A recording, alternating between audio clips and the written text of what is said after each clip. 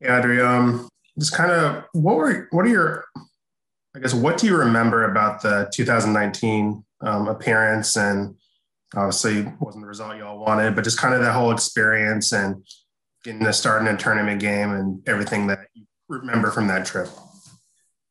Um, the one thing that obviously I remember is losing, which isn't the best, but I would say like it's really different, honestly, right now. And what I can remember from that trip is, we got to be around each other a lot more, and then practices were a little different setup. Everything was just kind of different. I mean, I can barely remember how everything was because I feel like the norm that it is now is what it has always been. So it's kind of hard to remember what it was like. And from what you've seen so far of Bradley on film, what are your kind of impressions on this team and the challenges that they're going to present to you? I mean, some from what we've seen, they typically have about four shooters on the court, sometimes five at all times. So that's kind of compare them to like in Iowa State because how well that they can shoot the ball. So we're really trying to focus on transition defense because if you don't find shooters early, they'll find them. They know what they're looking for. So that's what we know we're working on right now. John High, go ahead. Audrey, with not a lot of experience on this team of players being in the NCAAs, how much do you stress the importance of giving it your all, especially with all the upsets you see in tournaments? We're stressing more on the fact that it's don't look at it as this big like you have to win every game. Like we're looking at it, we try to like show them that it's just one game at a time. It's no different than playing like a non-conference game or something. It's just focus on the game, don't stress about it too much, but like this is important. So although we do stress the fact that this is a very important game, we also stress that it's just like any other game. Go out there and play your game. So but is that easier said than done when you're dealing with yes, young players? it is easier said than done because I know like when I was a freshman going to the tournament, I was like, wow, like look at this setup. We're in a whole different place. We're playing at a new court. Like all this is very stressful, but I think these freshmen are they're a little more calm than I think I was as a freshman. Thank you, ma'am. Chris, go ahead. Hey, Audrey, two questions for you. One, how aware are you as one of the veterans on this team and the team as a whole of the fact that only four of y'all have been at an NCAA tournament, only three of y'all have actually played in an NCAA tournament? How cognizant are you of that? Like I said before, it is hard not having a lot of experience. That's why I think it's just easier to go into this looking at it like it's just another game. Because I mean, it's going to be played like any other game. Nothing's different. Calls aren't different. Everything is the same. It's just, I guess the title of it is different. So. And secondly, what's it like getting ready for a tournament with Vic Schaefer as your head coach? How is he any different? What's the preparation like with him? I won't say he's different. He's taking this kind of the same way. It's another game. He stresses how important it is. He tells us a lot about like all the upsets and like how teams have been losing in their upsets. So, like box outs are critical, making certain shots are critical, just really knowing like teams are going to be different in this kind of scenario. Thank you. Cedric, you're up. Hi, Audrey. I know the college basketball world's buzzing over the men losing to Abilene Christian. Do you guys discuss that? And did you watch? And what were your thoughts on that? Yeah, we did watch. I mean, very, very sad for our boys, but, both teams played really well. So I'm just, those turnovers were really critical. Shots were really critical. It just makes you go into this knowing like, hey, any given day, any team can show up and play. So you just got to play your game and make sure you're executing and doing what you prepared for. Yeah, and also it's been a long way for you guys to get to this game. What have y'all done to pass the time? Are you having any cabin fever? And, how excited are you to finally get on the court against a real opponent? Very excited to finally play. I just, I woke up this morning and was like, oh wow, we play tomorrow. It's been like, basically a whole week is what it's felt like. But we've got to do like activities in a meeting room. We get certain blocks of time. We stretch together. We go outside. Like today we went outside and took a walk. We're not totally kept up in this room, but it is a little different because we can't like hang out with each other in our rooms, and like we only have certain blocks of time to be around each other. So, but I know we're very excited for tomorrow. Got a couple last ones in the queue. We'll go Emily first, then Danny the last one. Hey, Audrey. I'm curious what your feelings were, emotions with the weight room situation between the men and the females. Just kind of with everybody else, it was upsetting to see the difference, but we can't control. We can only we make do with what we can. So although it was surprising, but we weren't too worried about it because we can't control it, and that's what we're focused on is what we can't control. So last one to you, Danny. Audrey, I'm curious if you feel that, I guess there wouldn't be a disadvantage since everyone's in kind of the same boat, but do you feel there's not being able to be together all the time? And I mean, you're obviously chilling in your room right now without a roommate. This kind of just weird distancing. Do you think that it will be a hindrance at all when it comes to the on-court product, or are those just different things? I do think I've thought that since the beginning of the season. We knew going into this with the pandemic and everything and how everything is that we wouldn't get to hang around each other as much outside or off the court. So I guess like right now it's not so much different as if we were like at home right now. But I do think that plays into how you play together. So I do think even since the beginning of the season, it does hinder really all teams, especially ours.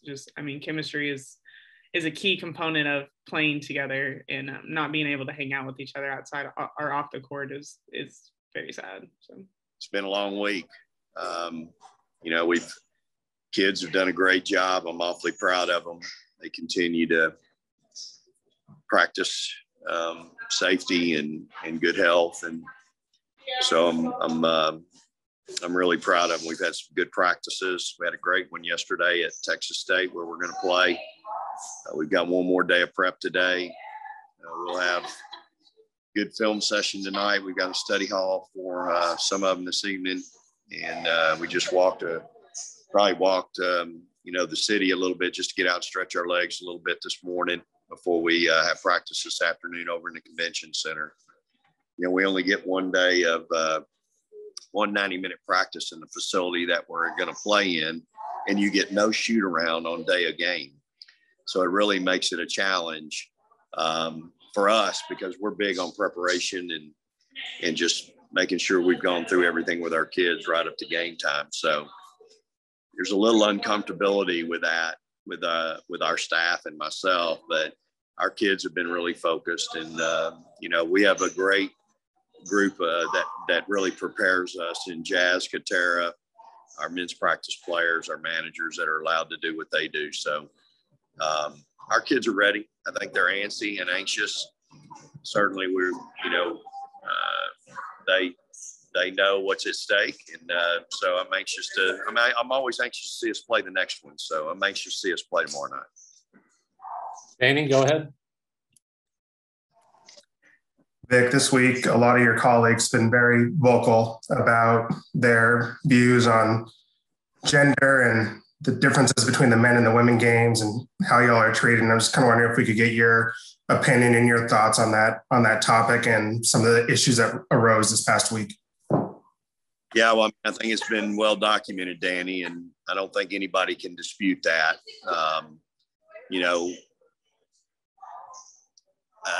I've always been, someone even going back to, when I took the job at Mississippi State, and they told me, we'd be looked at this way, or we'd be, and I'm talking about our university and in some things. And I told them then, I said, well, look, I'm not here to finish second. I'm here to win. And I want to be given the same opportunities to win as everybody else. And you know, the same thing is true for my kids. I want the same thing for them that, you know, that they deserve. And, you know, again, I don't think there's any question the powers that be kicked it. There's no question about that. I don't think I need to remind them of that. I think there's been enough people that have come out and they're all right. They're absolutely right. And, you know, I've been in this game a long time. I've seen a bunch, and there ain't enough time for me to go through everything. So again, today's the day we start our games, get on the TV and watch our games and support our game. And at the same time, it's the same reason why I'm at Texas, Danny, because I believe at Texas, I know at Texas, every sport is equally as important, men or women. And for me as a women's basketball coach, I know that women's basketball is extremely important at Texas, and they want to win, and they want to win a championship. They want to win championships. That's why I'm there. If I didn't believe that, I would have never come to the University of Texas. So from that standpoint, I believe I'm in the best place I can possibly be. Does our game need some adjusting? Absolutely. And I think now with everything that's happened, it's probably going to happen. But it should have never come to this, Danny. John High, go ahead. Coach, I guess I'll get a little back to the game. You said your girls are ready. How do you stress, you know, the importance of upsets? I mean, we've seen, you know, your man, Audrey said she watched them. Does that help when they see stuff like that to take this really seriously? Well, yeah, I mean, John, I don't think there's any question our kids will take it seriously. You know, my concern is not, are we going to take it seriously? My concern is bright lights, big moment. How do you, you know, am I going to, you know, I need to make sure our kids are loose and playing freely. That's my concern. I want them to go out there and turn it loose and just go enjoy the moment and play. I think if you're all tied up, it's hard to function. Now, again, I think they've seen enough upsets on the men's side to understand that. But we've seen it this year. So we don't need to see or talk about what's happened here in the last 2 days. We've seen it throughout the season. I mean, we'd probably like to have 2 or 3 games back, quite frankly, John. We had no business losing, in my mind. Now, and again, no disrespect, but that's just the way it is. But I was talking to Charlie and Kyra this morning, and the bottom line is this, John. You might play somebody in the NCAA tournament and you go, well, they got nothing to lose and everything to gain, and they're going to be loose, and, you know, that's true. But we've seen that in my mind, we get that every game because we got Texas on our chest. We get everybody's best shot. So we're going to get their best shot tomorrow night. Okay. That's just like the other 27 games we've played this year. Right. So from that standpoint, I think my kids are used to that. And also, is it good that you don't have a lot of experience, or bad? I mean, because they go in really not knowing. Yeah, check with me tomorrow night about 9 o'clock. I'll tell you. You know, sometimes when you're young, it's, you know, you're young and you're too young to know what it's all about and the weight of the situation. I think you can flip it around too, though. And when you're an old veteran team, you know, as you play the game and it stays close, the tighter it gets for that team that's supposed to be all this and that. And so I don't think we qualify really as either one. I mean, I do think we're young and inexperienced still, but at the same time, I do think that our kids will be excited, and I know I am. I know my staff. This has been quite an experience, you know, doing what we've done here the last, you know, 5 days, and you know, we got one more night, and then we got to play tomorrow. So this is what you work for all year long. Now you got to go out and you just got to go play. Thanks. Cedric Golden, go ahead. Hey, Vic, two questions. What was your first reaction to those images of the lack of workout facilities? And number two, why in the hell are we still having these conversations in 2021? It's beyond me, Cedric. It's so disappointing. And again, I just think it's all about leadership. Look, if any person makes a mistake in my organization, in my program, you know what? It's on me. That's how I feel about it. I'm accountable. Whether they are on my staff, they're part of my program, they're one of my student athletes. At the end of the day, they're my responsibility. So I'm accountable. And I think what was most disheartening and disappointing was just the lack of accountability and trying to throw it to this person or that person instead of, you know what, I'm the head of this deal and I need to be accountable. And I think that's the disappointment in all of it. It's a shame that we are having this conversation in 2021. I know my kids, they deserve they deserve equally what our counterparts get. They work just as hard, in my mind, they work harder at times than some people. So they warrant the very best. And that's again, why I'm at Texas, Cedric. I feel like at Texas, that's who we are. Women's athletics is important at Texas. If it wasn't, I wouldn't be there. That's just how I feel. And so I feel like I'm at the best place in the country where our kids are treated the best, provided the best opportunities to be the most successful they can possibly be.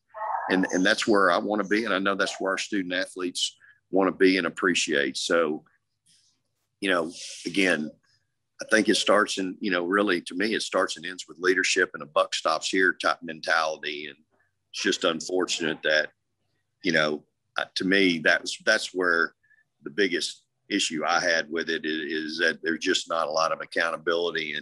And as my dad would say, the colonel, he'd say, you know what? Okay, now we got an issue. Let's take the bull by the horns and fix it. I mean, it shouldn't take 2 days, to get something done like that.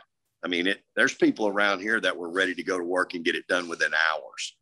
And so, again, I think they fixed it. I know they realized they've made some mistakes and I think they've corrected it now, but it's disappointing that it got to that point. Thanks. Chris Tavares, you're up. Vic, how do you go about preparing for an NCAA tournament? Obviously, this year it's different. Like you mentioned, you only get 90 minutes, no day of walkthrough in the court that you're going to be playing on, the arena. But how do you go about getting things ready? And are you noticing that the girls are kind of caught off guard, or it's not what they were expecting with the preparation for the tournament from what they might have been used to from a couple of years ago? Well, Chris, I'm not sure I have anybody on my team that's been in an NCAA tournament. I know Charlie might have been as a freshman, but obviously didn't play a lot. Joe would have been on that team as a freshman. Audrey, again, as a freshman, but they didn't have we didn't have one last year. So a lot of my team is really inexperienced and doesn't know anything other than what we're going through. Again, day of game tomorrow, we get no shoot around, no walkthrough. So we'll move tables around up in our ballroom, up in our team room, and we'll have a walkthrough up there. And we'll tape up a bunch of newspaper and put some tape around it and have a ball. Actually we have balls with us, so we'll take a ball in there and we'll go through out of bounds plays, half court sets, just like we would on game day. We just won't get any shots up. But today we'll have 90 minutes back over in the convention center, but that's not where we play. Yesterday was our 90 minutes that we got in the facility that we play in. So consequently, I spent a lot of time shooting, just making sure we were accustomed to the background and those types of things, in that arena. So, again, I think my staff, the veterans that we are, we've been able to adjust, and we're ready. You know, our kids are going to be prepared. I don't think there's any stone that's not unturned with my staff getting the team ready to play. And again, we've seen just about everything you can see this season, you know, styles of play. We've seen a ton of them.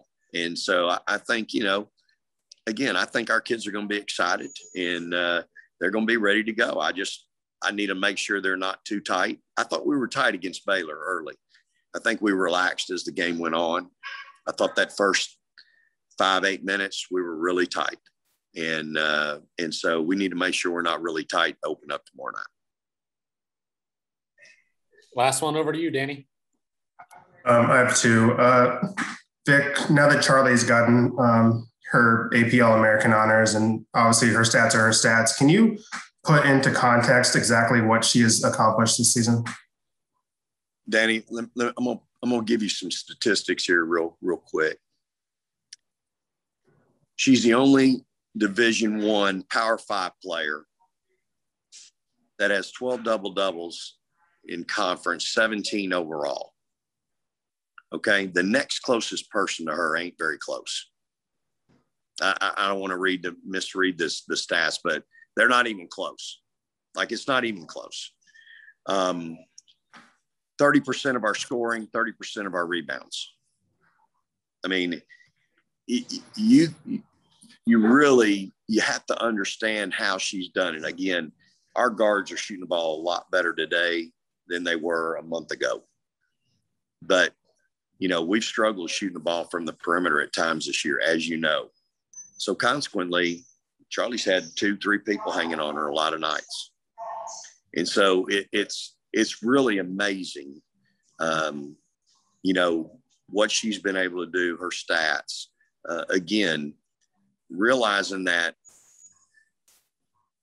it's so hard to do at this level against the quality of competition and the quality of coaching that we go against every night.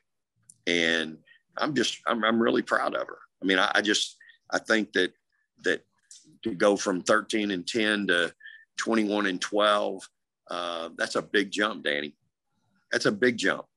And, you know, again, I think she's worked really hard. I don't think anybody can ever question how hard the kid works, but she's done it again, night in and night out against, you know, really good players and really good coaching. So, again, you know, I'm hoping like heck she gets the Lisa Leslie Award, because it is even more glaring. The disparity between her stats and the stats of the other people in that group. I mean, it's not even close, Danny. You can do the research and or get with John, and he can give it to you. But it's and I don't really want you to. I'm just giving you some information here, okay? You can do the work, okay? You understand what I'm saying? Yeah. Okay. But it's really a big disparity. I mean, to me, she sets herself apart without question. And I think she's so deserving. Again, I've had somebody win that award. I know how hard it is. I know what it takes. And in my mind, she's absolutely done it. So I'm just really proud of her, you know. And then, you know, now that you've gotten a week or whatever to check them out, you know, what are your impressions of this Bradley team? I'd imagine with the way that they got there, they're playing pretty fearless right now, and they're going to be not an easy out. Yeah, no doubt. I don't think there's any question. They'll be footloose and fancy free. You know, they'll play with their hair on fire, and again, very similar to some teams that we've had to play against in the league. And you know, I'm sure they'll get those films and see some of the things, and so we're going to have to really play well and have great focus, concentration defensively. Obviously going to have to guard the 3-point line, but then you're going to deal with some big guards that can go to the rim and finish. And so you'll have to deal with that as well. You'll have to deal with some post players that can stretch you and shoot the 3 as well. And so at the same time, there's some areas that we feel like we can attack them, and we can't not do that. You know, bottom line is we can't morph and do something that we're, just get outside of who we are and what we do. We got to go be who we are. And I think if we do that, then we'll be fine.